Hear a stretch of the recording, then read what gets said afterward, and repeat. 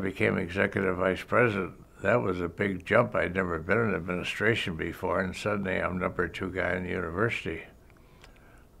Up to that point, I'd been rector of a hall, Farley Hall, and I had been teaching 6 classes every semester in theology, and I was writing a book on theology, but suddenly I'm in charge of the athletic program as executive vice president. And I didn't know much about it. I'd fiddle around with football in high school like most kids do, but I was not by any means an athlete. And I found out that our first long trip when I became executive vice president and went with the team was out to Seattle. We had to spend 3.5 days and nights getting out there, and then we had the game. And then we had another 3 days or so coming back to Notre Dame.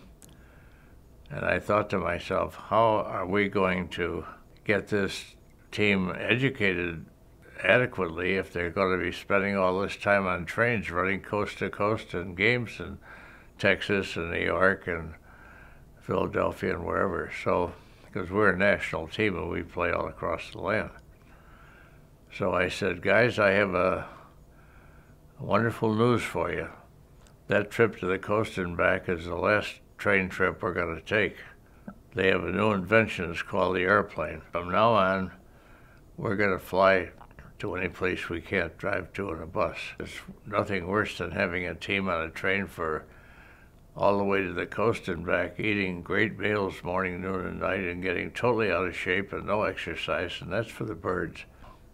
I said, now when we play Southern Cal, we'll get on the airplane, we'll fly out there, we'll play the game, and we'll fly back.